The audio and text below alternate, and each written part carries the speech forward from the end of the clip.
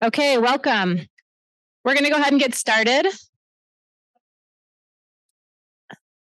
Thank you, Deborah. Oh, thank you. Thank you. All right, I'm Sarah Flood, and I'm here to give a few announcements and introduce our speaker for today. So first of all, the IPUMS and the Life Course Center are co-sponsoring a conference next summer on harnessing the power of linked data. So there are flyers over there on the table. Please take one if you are interested. Abstract submissions closes February 1st. So you're going to hear about this a couple of times before then. Also, we are accepting applications for the MPC POP Scholars Program. This year-long program trains new and early-stage investigators to write competitive NIH grants. All U of M faculty and research scientists are welcome to apply, as are our faculty from non-R1 institutions. So priority is given to those who are less than 10 years from completion of their PhD and who have not previously received an NIH R01. Applications are due Monday, November 20th. So you have another week to hear about that too. And then finally, for announcements, the Life Course Center call for pilot projects is open. We'll be holding an information session on Zoom at 10 a.m. on November 15th for prospective applicants. Find all the details for the call for proposals and the information session on our website. All right, now I'm happy to introduce my colleague, Anna Bolgrien. Anna is a senior research scientist at IPUMS and project manager for IPUMS MICS, which we're going to hear about in just a few minutes. Anna is an alumna of the MPC POP Studies training program, and she worked for several years as a graduate research assistant on IPUMS International before taking over IPUMS MICS. Her primary research interests are on the design and production of demographic data in developing countries with a focus on children and youth. Join me in welcoming Anna, and here's your mug. Thank you.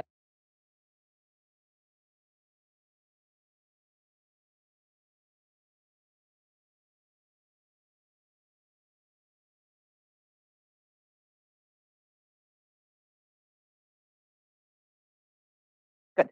Awesome. Well, thank you very much, Sarah, for that introduction. I am really excited about this mug after watching so many of these over so many years. This is my very first mug, so I'm excited. Oh, thanks. So I'm Anna, and I am the project manager for IPUMS MICS, which is the newest of the IPUMS data collections. And it just launched last month, so it's hot off the press, still very new. And I'm really excited to sort of share the details of what it is in IPUMS MICS and some unique features that make it different from other IPUMS projects. I'm going to start right away with thank yous to funders and partners. The IPUMS MICS is a NICHD grant-funded project, and we share the great resources at ISRD, IPUMS, and the Minnesota Population Center by being housed here. Our partner is UNICEF. They are the stewards of the IPUMS or the MICS data, and we have a formal partnership with UNICEF to produce IPUMS MICS. And I also want to thank all of the partner countries that UNICEF has partnerships with to be the data collectors and the owners of the data. Next, thank yous right away are all of the amazing people on the IPUMS MICS team, the PIs, Liz Boyle, Miriam King, and Matt Sobek, the IPUMS staff, Shula Sarkar, Meher Munir, and Clint Hyman, the awesome IPUMS IT staff who really had to help IPUMS MICS get off the ground, both in the web design and the extract system, which I'll describe later, and members of all of the IPUMS Global Health teams. Finally, to thank all the students that have worked on this project. Haku and Divya are the current graduate assistants, and Vivian and Rueda are the current undergrads, and many others who have since graduated or taken positions elsewhere. To start, what is MICS? Well, MICS has the lovely name of the Multiple Indicator Cluster Surveys, and these surveys were developed by UNICEF in the 1990s to focus on women and children's health and well-being. The primary goal was to collect data for different indicators, predominantly in low and middle income countries, to support data on the reporting of Millennial Development Goal targets and now Sustainable Development Goal targets. UNICEF has partnerships with countries all over the world, all the countries in yellow. They have been working with countries to collect data for almost 30 years and have produced MICS surveys in 350 different surveys. These MICS surveys are typically nationally representative samples. They're a sample of households. The sample size for each of these countries is fairly large at 10,000 to 30,000 households in each country. Not all of them are nationally representative, and I'll talk more about that a little bit later. But this is a fairly standard sampling frame using multi-stage cluster sampling of households, using a frame of a census or another nationally representative sample. This sample design of households is really similar to the demographic and health surveys, the DHS, and you'll hear me talk about the DHS a lot throughout this because the MICS and the DHS do share a lot of similarities, both in structure, sample design, and topics. The content of a MICS survey starts with a household questionnaire because it's a sample of households. And within the sampled households, a household roster is collected. So information on all of the members of that household data is gathered. Characteristics about the house itself, the household itself, different water and sanitation characteristics of the house, and there has been a big effort to collect water quality measures, particularly looking at E. coli in the drinking water source. As MICS are primarily focused on women and children's health and well-being, the most important data collected is on individual women, age 15 to 49, typically of reproductive age. And the information about women is very broadly focuses on her fertility, her birth history, contraceptive and unmet need, and maternal and newborn child health. So the focus on women and her children is really core to what MICS and UNICEF wants to know about. Many samples also interview all men in the household or some subset of men. These are kind of paired in age range to the 15 to 49-year-old men, and different types of information about the men. And this is actually applicable to the women also, is about the men and women's media consumption, information access, sexual behavior, HIV knowledge, domestic violence, and life satisfaction. So these topics are available for men, but also for women.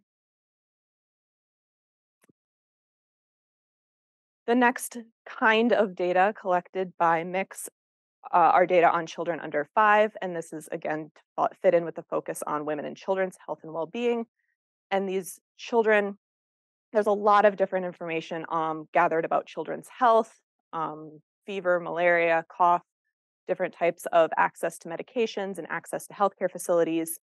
In addition, information on child functioning, early childhood education, and child development. Anthropometric measures are gathered about children's height and weight. And then there's some questions about child discipline for these under 5 children. Finally, one really unique feature of MICS is the inclusion of adolescent children as a point of emphasis. These 5 to 17-year-olds are often very overlooked in samples of women and children. And UNICEF has really looked to expand the definition of children as not just being under 5, but really throughout the entirety of childhood and into adolescence. Information on these 5 to 17-year-old children includes a literacy and numeracy test administered directly to the child to assess reading and math skills, parental involvement in the child's schooling, and child discipline and child labor activities that the adolescent child might be engaged in. So overall, these broadly represent all of the different types of data that can be found in a MICS survey. There's a huge number of topics, a really wide range of information available, and collectively, these are all available, or mostly available, for different countries across time. All of this information can be downloaded from UNICEF completely for free. It's publicly available. You would go to their website, download the data sets, download the survey reports, and you would get SPSS files of the different data for a particular country. The UNICEF MICS data is really, really rich. However, the PIs on the project, Liz, Matt, and Miriam, looked at this and went, this sounds like something IPUMS can help with, because downloading individual data from an individual country has some limitations. And thus, IPUMS MICS was born. IPUMS MICS provides harmonization for over 900 variables across 88 countries, 200 samples, and over 1,000 different data sets.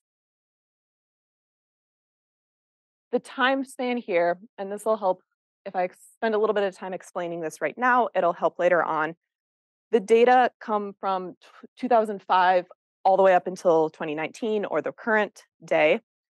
And every 5 years, about, UNICEF rethinks their questionnaire design. They rethink their sample design.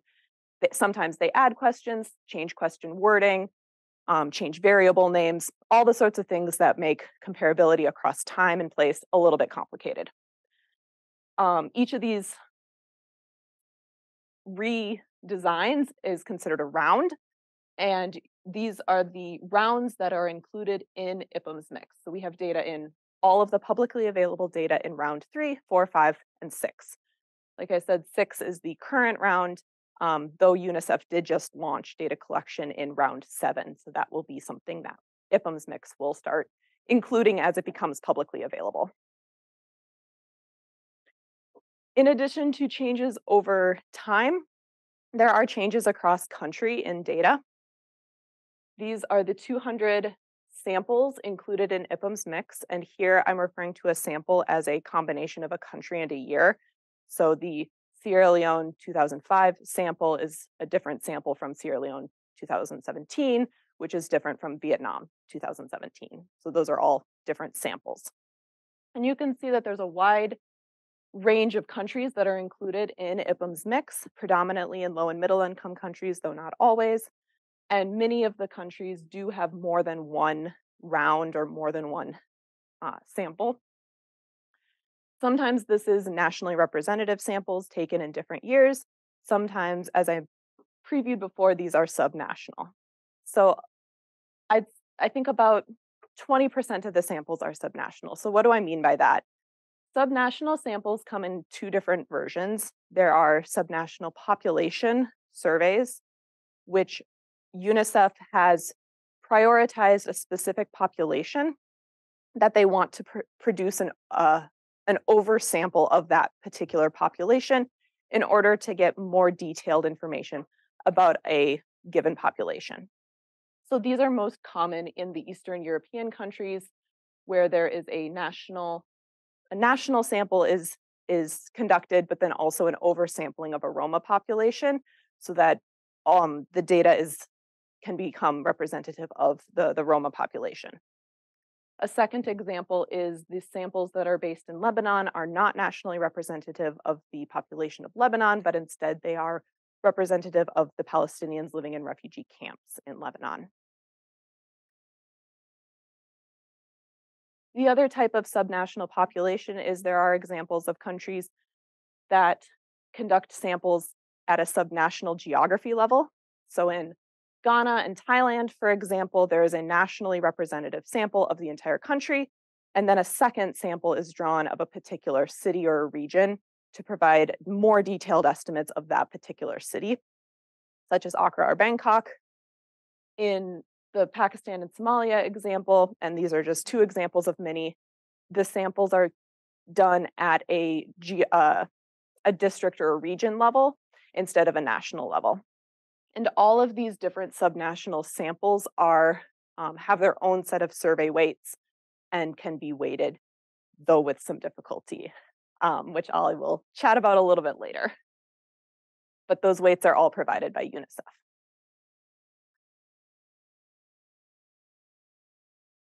As I said, the UNICEF MICS data is really rich and valuable. It's really great if your research question is looking at one sample.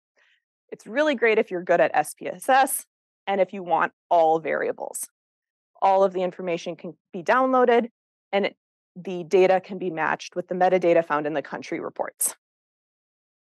IPUMS MICS, on the other hand, is really much better for harmonization across time and place. We currently provide data in Stata data files, which I'll talk a little bit more about. And the biggest limitation of IPUMS right now is we only have harmonized approximately 60% of the most common variables. So there might be things that you're interested in that we just don't have yet. We're working towards 100%. As with other IPUMS projects, we provide the documented metadata and harmonized geography as additional things to add value to IPUMS MICS users. So there is a time and a place to use the original UNICEF data, and there's a time that IPUMS would be far better for your needs. I'm not going to go into full details on what is IPUMS and how to access the website. Most people in here already know that, but I am going to provide a brief walkthrough of overall IPUMS MICS looks really similar to all the other IPUMS metadata projects.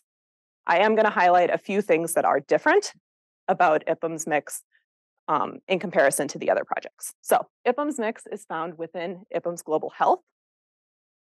And this is an umbrella of 3 different IPUMS projects: IPUMS DHS, IPUMS PMA, and IPUMS MICS. And I'll talk a little bit more about this later on, about why these make sense to have under the IPUMS Global Health umbrella. This is the IPUMS homepage. No surprises here. Looks very similar to a lot of the other IPUMS homepages.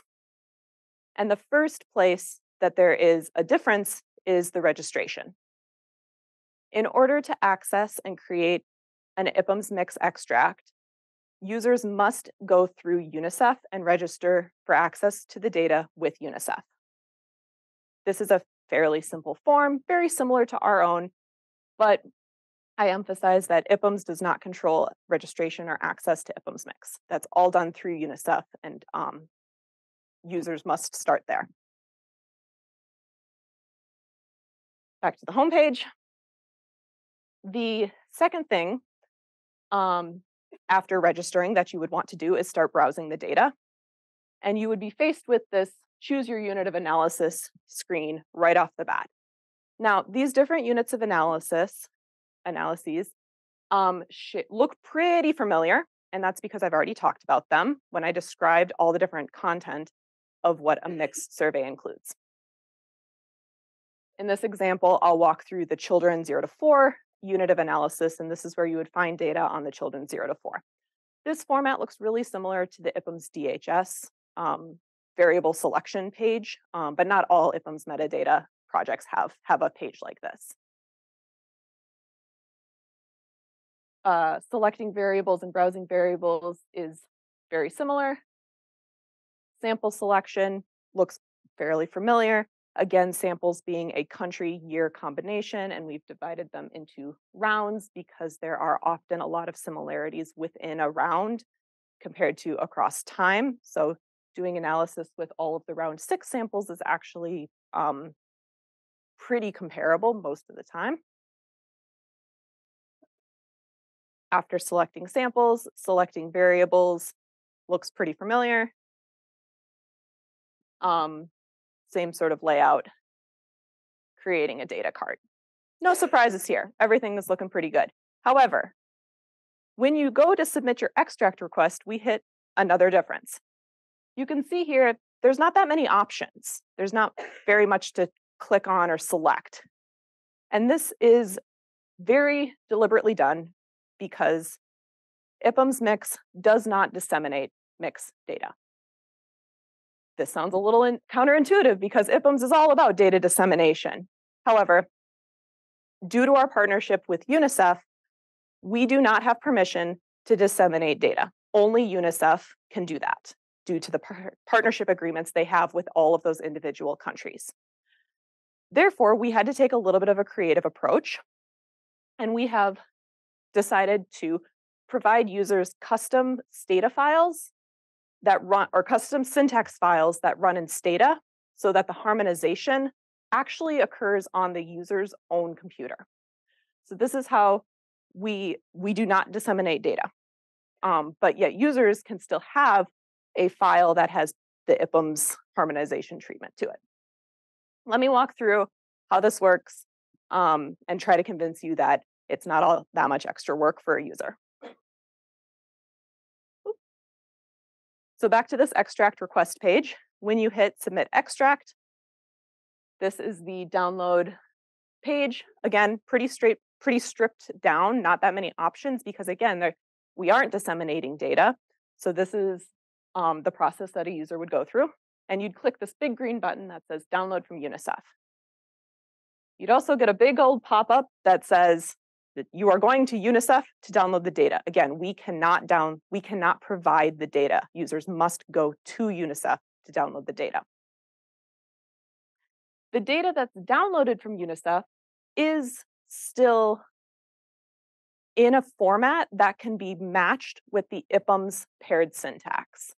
So you can't just go and download one of those SPSS files and then try to run IPUMS syntax against that. That's not going to work. You still have to download an IPUMS version of the UNICEF data, but you are going to UNICEF to get it. This data provides the original unaltered data files and syntax files, in addition to an umbrella do file. In this case, the example 0012 is the umbrella do file. This is what it looks like. Once users have opened data, navigated to the right folders and unzipped everything, you click run. After you click run, the program runs, and you are left with a data file with only the countries you're interested in and only the variables you selected in your extract. This data set created by the user looks like the other data that you would get from any other IPUMS project. The only difference is you had to click run on your own computer. From here, you can export this into a different statistical package if that's what you are more comfortable in, or you can just start your analysis right here in Stata. I will talk a little bit at the end that we are looking to move beyond Stata. This is just the place that we started. The next thing I'm going to talk about is linking across units. As a result of not being able to disseminate data or alter data, we can only provide what UNICEF provides in ways that UNICEF provides it. So data here in the individual units or the different data files aren't linked together. So in this situation, the children aren't linked to the women, they aren't linked to the household or the household members. This is not done by UNICEF and therefore it's not done by us.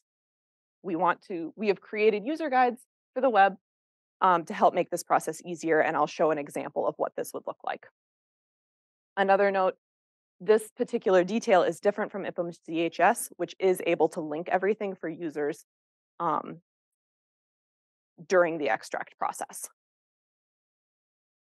So linking isn't actually all that complicated. You would want to put the household questionnaire onto the household members using a household ID. And then you can link all of the different people in the household onto that household members using a unique person ID. Therefore, you have a lot of flexibility in what units you link between each other. And this can be really powerful because it allows different combinations of people to be linked to different people in the household. So let's say you wanted to study children and you wanted to know about their parents. Well, through the household members, you can link to their parents. Or if you wanted to know, if your research question was about women and you wanted to know the outcomes of her children, you can link a woman through the household members to her children.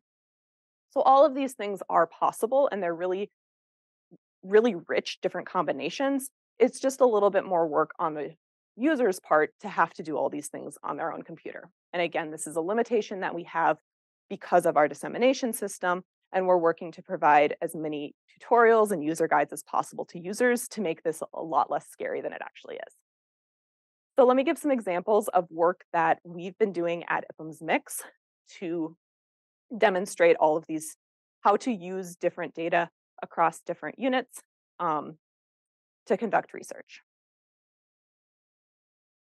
One of the research projects that's being led by Meher Munir, who's a data analyst on the IPUMS MICS project, looks at paternal involvement in child-rearing activities to predict life satisfaction of mothers to under 5 children. So to answer this question, Meher needed life satisfaction information from the women and child development activities from the children, which included information on did the child's father play, sing, read, various activities to the child.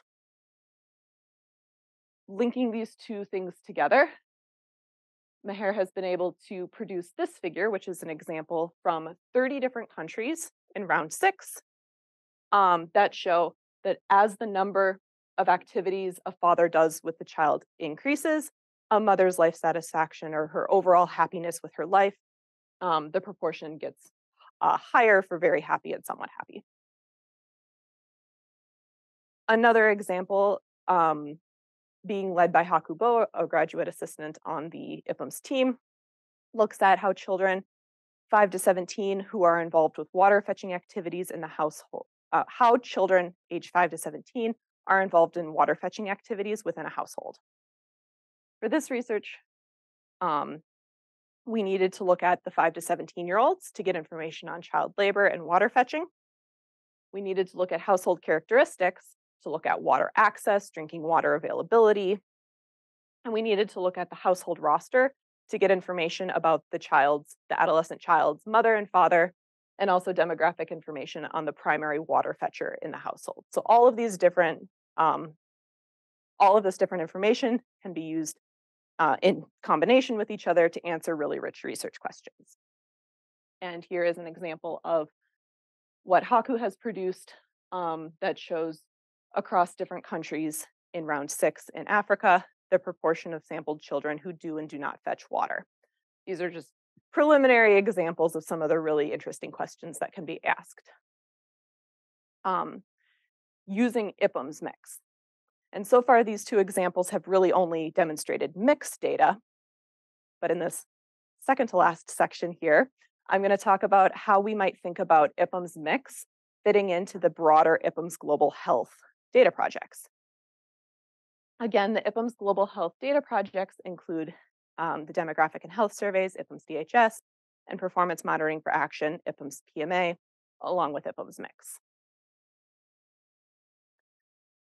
The primary focus of these 3 data collections are maternal and newborn child health, reproductive health, and family planning practices.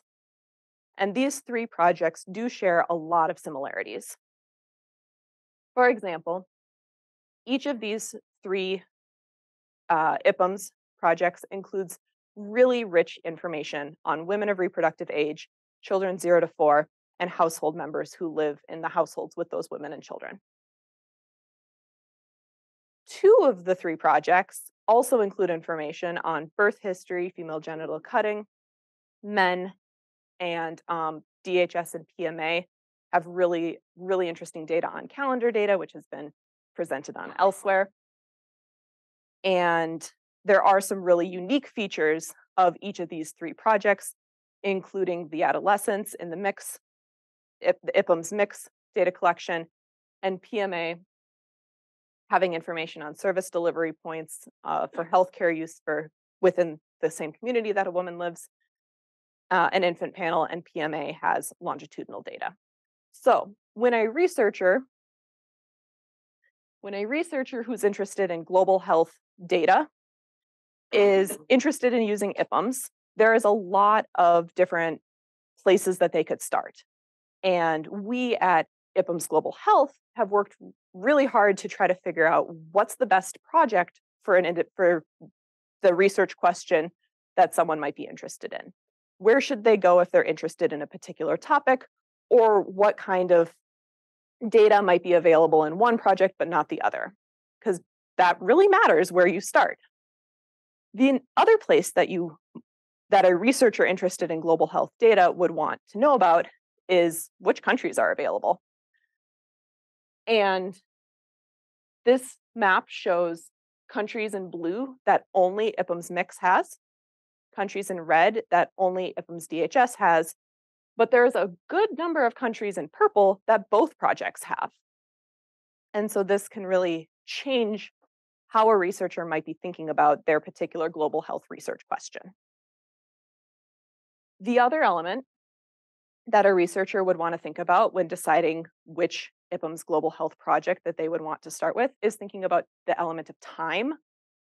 The IPUMS DHS includes samples that start in the 1980s to the present day, and MICS only goes back to 2005 to the present day. So if you're looking at a particular country over many, many years, maybe IPUMS DHS will have a longer time series so that you could look at changes over time in ways that IPUMS MICS just doesn't have the longevity for.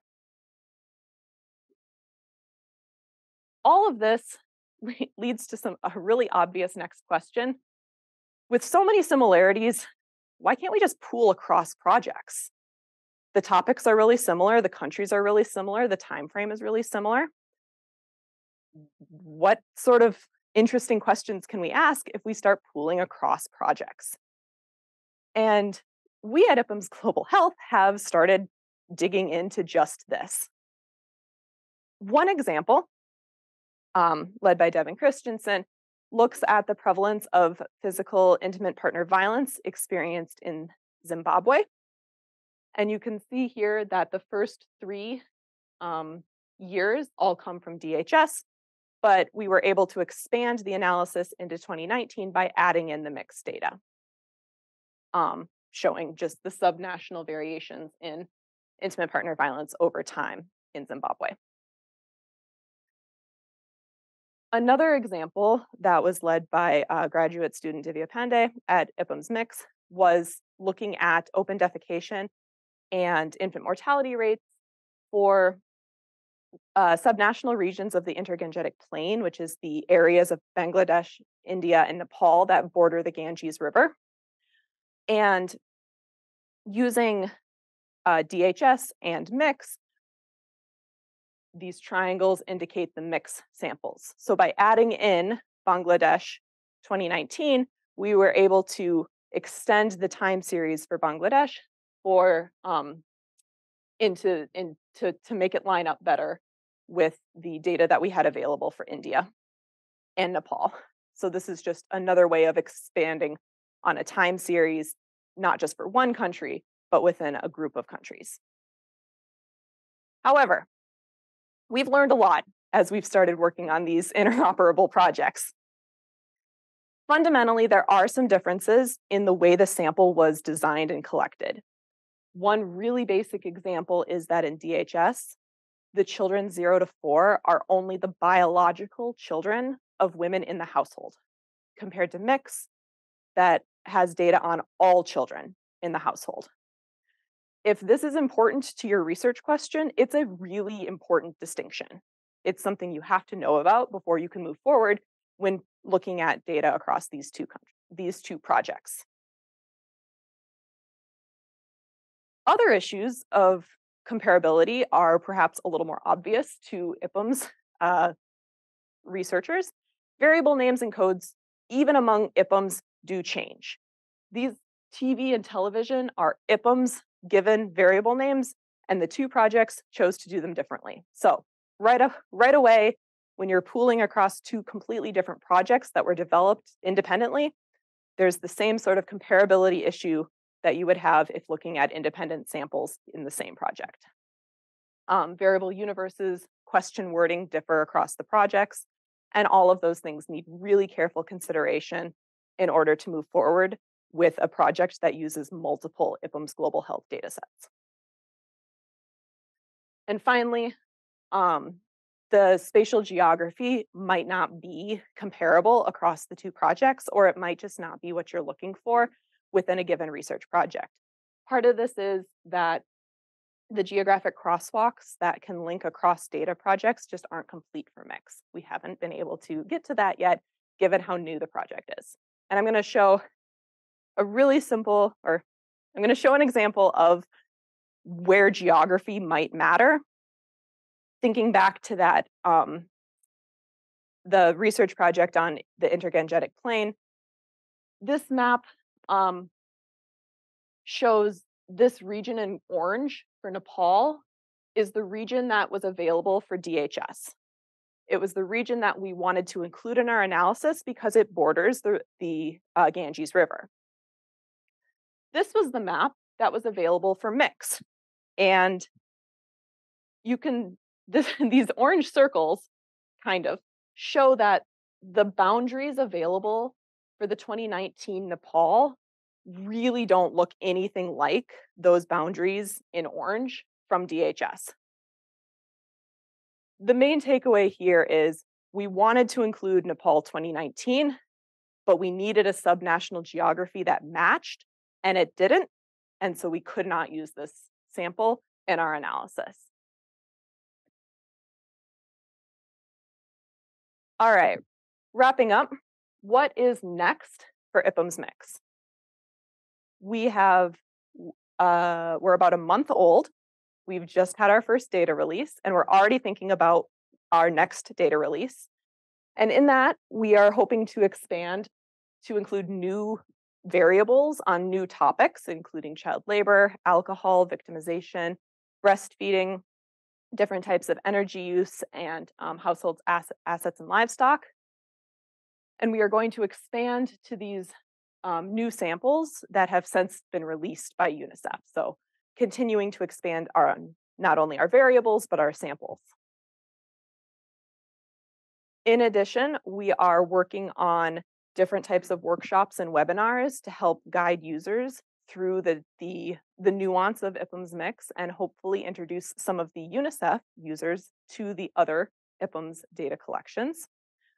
We are developing video tutorials to walk users through this, and we are developing user notes on specifically tricky aspects of using the MICS data and making sure that we are helping support IPUMS MICS users make knowledgeable decisions on how they are conducting their research. In the longer term future, we are looking to expand further back in time. So UNICEF does have publicly available data from 2000 to 2005, and we're hoping to start to make that available to IPUMS users. We are hoping to expand beyond Stata to other softwares so that that syntax process of the extract, of creating an extract, can be more accessible to people who don't use Stata or don't have access to such an expensive software. We're looking to expand our spatial geography, and we're going to keep working on this interoperability among the global health projects idea, because we really do think that that is such a strong benefit of not only IPUMS MICS, but really all of the IPUMS Global Health projects, is being able to look at so many more countries across so many more years and get really, really detailed information about a lot of really cool topics. So please go to our website, please create an extract. We're looking for users, and I can take questions.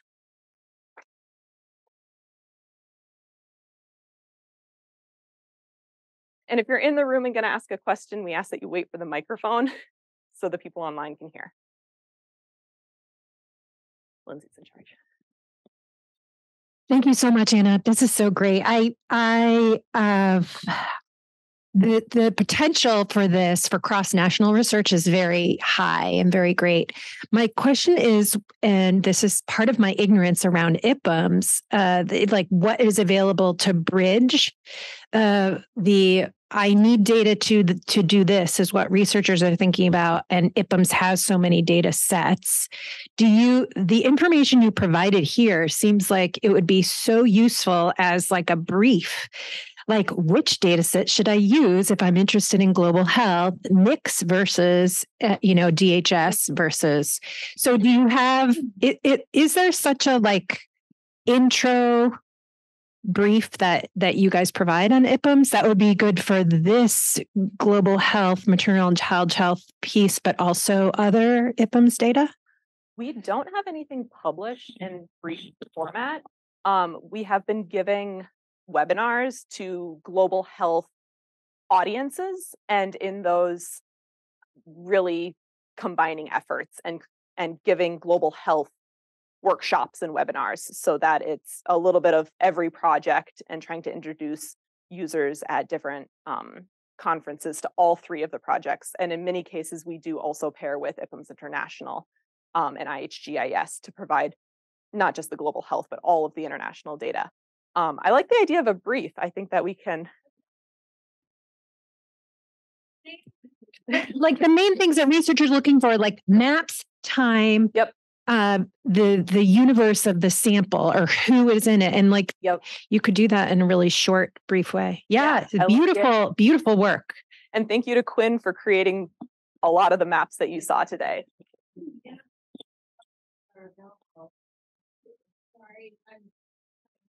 The question is which of the webinars are available. Well, we did a webinar last week, so we're still working on getting the it will eventually, yes. The webinars that we have done and will do will be posted on the IPUMS support page and the IPUMS YouTube page, and whatever types of resources are available. Yes, slides will be available too. Hey, I'm also a huge fan of the many units of analysis that MICS has. And it's a personal question as well, that I'm interested on what the births unit of analysis, I kind of saw it quickly on one of the slides. If you could just quick touch on what that means. Yeah, so births in IPUMS MICS and MICS in general refer to in the women's interview, she is, for some samples, not all, asked to start with her most recent birth and give some information about that most recent birth, the age of the child, sex of the child, is the child still alive, is the child living with her, and then moving on to her second youngest birth and her third youngest birth. And so it's a complete history of all of the births to a particular woman. So it's a separate unit of analysis because the observations are each birth, alive or no longer alive. And that could be then matched to the women or into the household members. So you could find out, well, if the child is no longer living, you wouldn't see that child in the household. But the living children, you would be able to then get more information about birth spacing and things like that. I think the harmonization of these variables across countries is awesome. But what I'm wondering about it is that it sounds like it is a little clunky to go to look at the children and the mother or these different subgroups. And is there any likelihood that UNICEF might change its policy so that you could link these? It's a possibility. However, Liz? Oh, I'm sorry. I think eventually we could probably do that with supplemental coding. Yeah. So that we don't have to get permission. That would be my hope. Yeah. So if you would, with some supplemental programming, the idea would be you could download the two different extracts, which is a little clunky, but then we would then provide the programming to then do the linkage based on what you've downloaded. It's a future request that we have on our agenda. Hannah, nice presentation. Have you figured out how UNICEF decides which countries to survey? We at IPUMS MICS have no control over which countries UNICEF has included in their data, nor do we have any control over which files are publicly available. No, I don't know anything about how they select countries. Liz might. Oh, a little bit about it. So I don't think it's entirely the case. I mean, it's the countries that want UNICEF's help to do data analysis, but it does tend to have countries that like don't get along with the US that well. So like former communist countries, things like that, who don't really want to work in the DHS because they don't want to work through USAID. So that is one group, but that's certainly not the whole group. There's a lot of overlap. I was going to ask about the again about the linking, because that is just so cool and interesting. Are there linking keys in the files where you can like see what a mother's number is in the child's file, and then you can go to the women's file and see, her mother code? Or do you have to bring in the household member data set as well in order to do the linking? So in that particular example, it would depend on how specific your research question is. So the children do have the line number of the mother or guardian, whoever answered the questionnaire on behalf of the children. Mm-hmm. Most of the time it is the mother, but not always. So if that's what you care about, then that could be enough to link directly to the woman. However, if you link through the household members, you can get the actual line number of the biological mother and the biological father. Mm-hmm. So depends on how much accuracy you want. Mm-hmm. But there are, and it does make it easier if you go through the household member file for specific things like,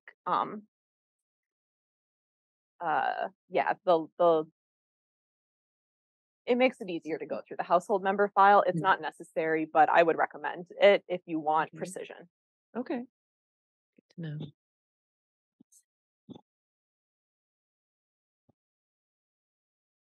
Do you have information on how many people are complying with a survey? Like, right, it's a survey, no, whatever, non-respondent question. Yeah, it's per the reports that are published by UNICEF, it's pretty much 95% of households are found.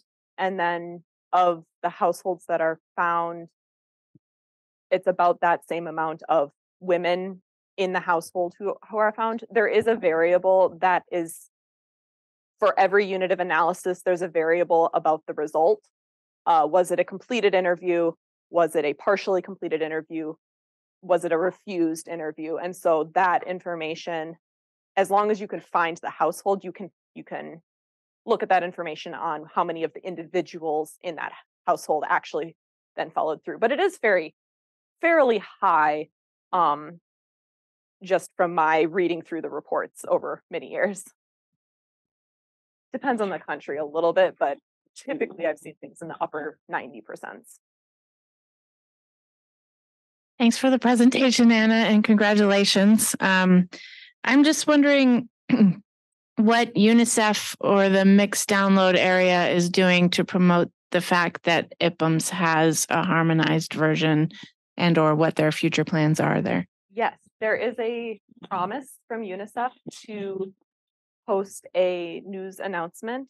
We've been working with them to get a news announcement published within the next few weeks. And UNICEF is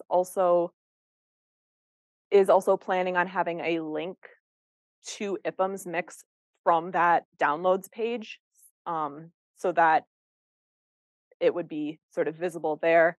And as of this morning, I was just invited to give a webinar at UNICEF. So hopefully that will continue to expand our partnership. The data we are producing, the harmonized data we're producing for IPUMS MICS, we are also providing to UNICEF to be the foundation of a tabulator that they're producing. So it's a very mutually beneficial partnership that we have with UNICEF. And I'd like to hear your explanation for why DHS and MICS have different variable names. I think I have my own thoughts, but I'm curious. Many of the variables that we created at IPUMS MICS, we did try to follow the IPUMS DHS variable naming convention. However, as there are differences in individual variables, it can often be actually misleading if we did name them the same. So say a variable on alcohol consumption, perhaps in MICS, it's about how frequently do you consume alcohol? Often, never, rarely. But in the other project, a same kind of concept might be just, do you consume alcohol, yes or no? And so keeping those as separate variable names to prevent users from combining them together absentmindedly can help protect against pooling in incomparable ways. Stupidity.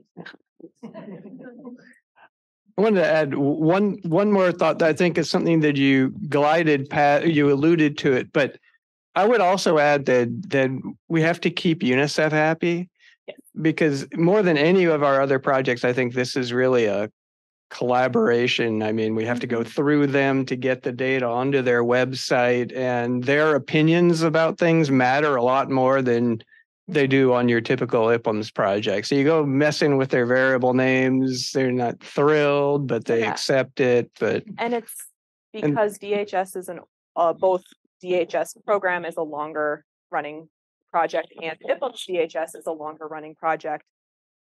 Converting everything to a DHS format doesn't really preserve the unique features that UNICEF has developed. So there is definitely a sense of wanting to keep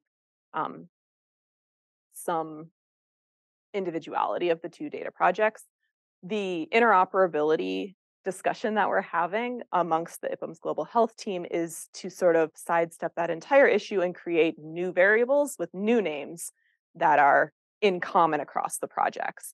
Things that can be easily identified by an underscore IPUMS or an underscore global health, so that it's a distinct set of variables that is commonly coded and comparable across multiple projects, so that we can kind of preserve variable names in multiple places.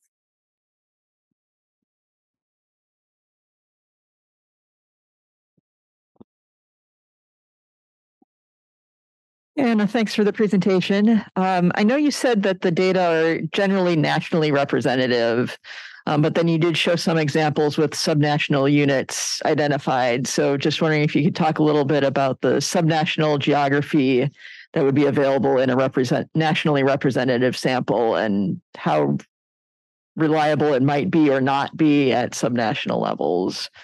Yeah. So for most nationally representative samples, a first level geography, a region, a state, a district is available for most samples that are nationally representative. Some countries have second level geography available, but that's a very small group of countries that would have second level. And those have all been harmonized across time within that country. For the subnational geographies, where it's a particular state or a particular region, those are included as because they're representative at that state or region. They have the same subnational geography, or they have the same footprints as the national surveys, and so those can be made available.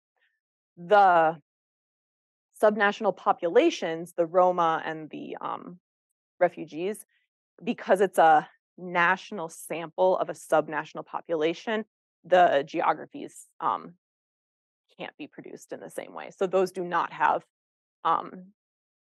geographies in the same way. Cool.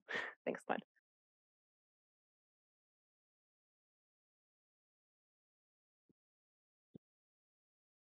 Yeah, I've got a question about geography too. So you mentioned that the mixed geography doesn't match the DHS geography, but you do have the harmonized common footprint across the national samples in MICS, right? And then also, do you have a geography variable like in IPUMS International that has all those subnational units as a single variable? Or is that something we do not yet? That's on the short list of things that are coming soon. Okay, great. Cool. Yeah, and it's the subnational geographies are what the countries and what UNICEF have developed, and so within a given sample, it could vary from DHS because it's just a different geography, or it could vary from a previous year because that's just what the countries give us. And the geography team of Shula and Quinn do a great job of harmonizing across time. And the hope is to start creating some of those future crosswalks to then crosswalk across projects. But we're still new. We're still working on things.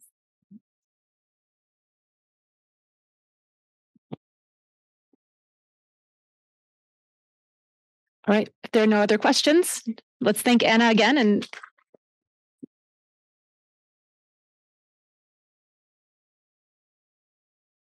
And do reach out to Anna if you have any questions about MICS. I've been in her shoes and I know that she would love to hear from you. So yes, we need users.